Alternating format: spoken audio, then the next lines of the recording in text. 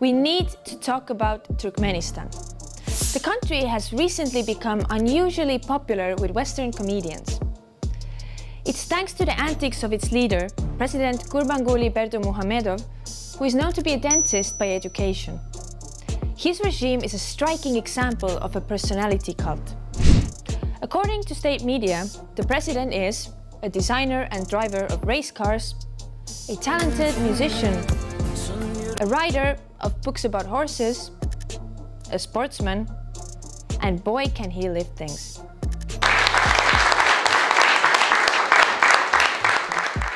But there is a dark side to all that, something that media often overlook. And this is why we need to talk about Turkmenistan. The country is right behind North Korea for lack of press freedom in the world. Freedom House gives it a 0 out of 40 for political rights and civil liberties. And the economy isn't doing much better. If you're there right now, good luck finding sugar, cooking oil or eggs. If you need bread, there's a limit of 2 loaves per day. If you need cash, run to the closest ATM and hope the line moves quickly before it's emptied. In 2018, the government cancelled subsidies on gas, electricity, water and salt that had been in place since the early 90s.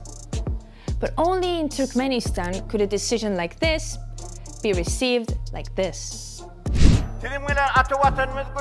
Yani içeri ve daşar siyasetini biz acı ve yamın bahtiyar yaşları tüy yürekten kollayat. Türkmen baykallarının size olan alkış sözleri çeksidir.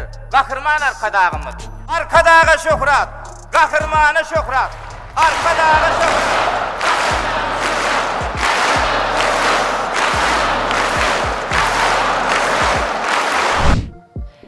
So the censorship and the economic hardship have motivated plenty of people to leave.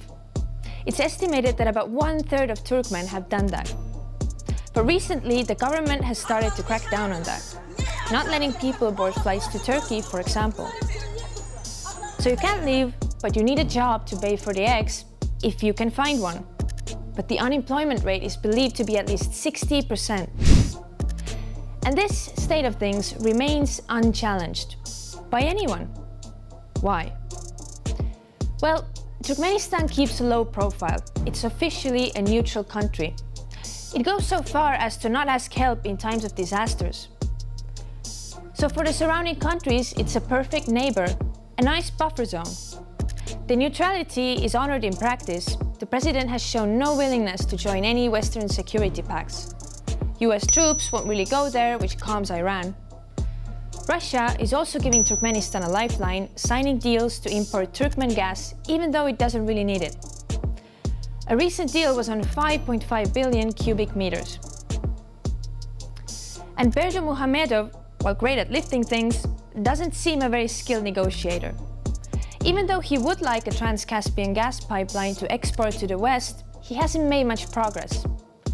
This suits Azerbaijan and other gas exporting neighbors. They will make the profit instead.